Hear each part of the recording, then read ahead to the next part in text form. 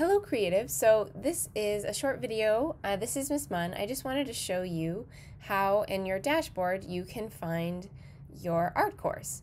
So if you go to this yellow thing on the side, the yellow bar, you see it says dashboard. So if you click on that, it'll take you to a dashboard where you have these little squares that are your courses. So if you're a teacher up here, so in this dashboard you should see your class. So you should see if you're grade 1 Miss Fagerston, so that's your course. The other thing you'll see is if you have assignments, you'll see on the to-do on the right, you'll see your assignment for the week. You'll also see it there and coming up, and if you've gotten feedback from me. So let's go into your course. You click on the course, then it'll take you to the welcome page. And I'm going to show you really quick the student view, what it looks like as a student.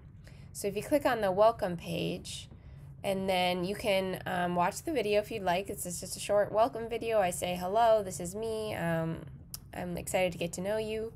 If you go down and you press the Learn button, this green button with the rocket ship, that'll take you to your modules where you'll have your assignments. So what you had in the to-do list, the assignments should be here too. So if you click week 1 art assignment, it'll take you to the assignment for this week. And so I have the instructions up here, and the Nearpod lesson should be right in here. So you can just take your Nearpod lesson just following along right in here, or you can join using the code. You can go to join.nearpod.com and type in the code MYLDH, and it'll say specifically for every lesson will be different. So if you want, you just I put test student, so I put join lesson, and then you just follow along in the Nearpod. So the play button's down here. That'll play if it's my voice. Hello creatives, welcome to art.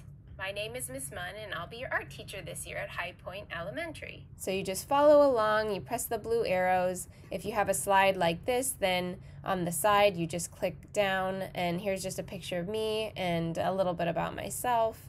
And then when you're finished with that, so I want to know something about you, so you press the blue arrow.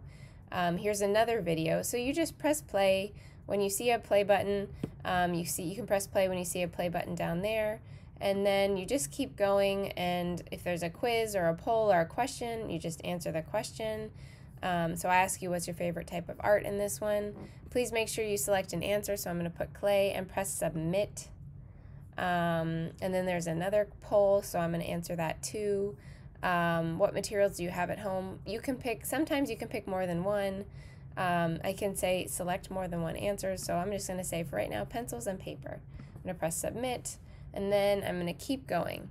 So you want to go through the whole slide, press the play button, watch the video. I'm not going to do that right now because I know you can do it at your own pace. The next arrow, you just keep going. There's another video, a short video to watch. It's only 43 seconds. You can see it. They're not very long down here.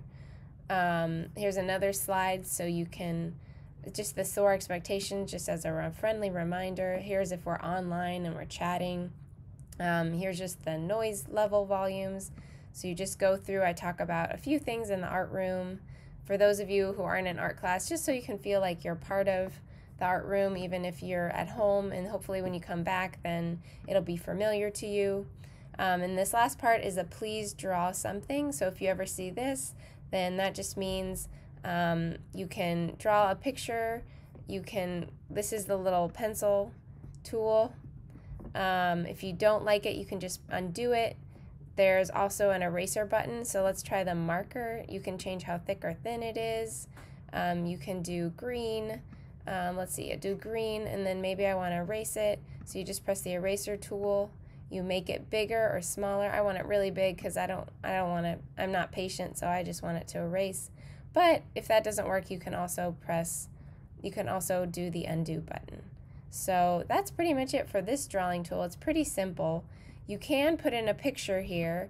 If that works for the answer for your question, you can look and search, browse a picture from your computer. And that's pretty much it. So when you're done, you press submit. And then there might be one more conclusion video to watch, and then that's pretty much it. So that's it. And I'll be around if you have questions to help. Thank you so much.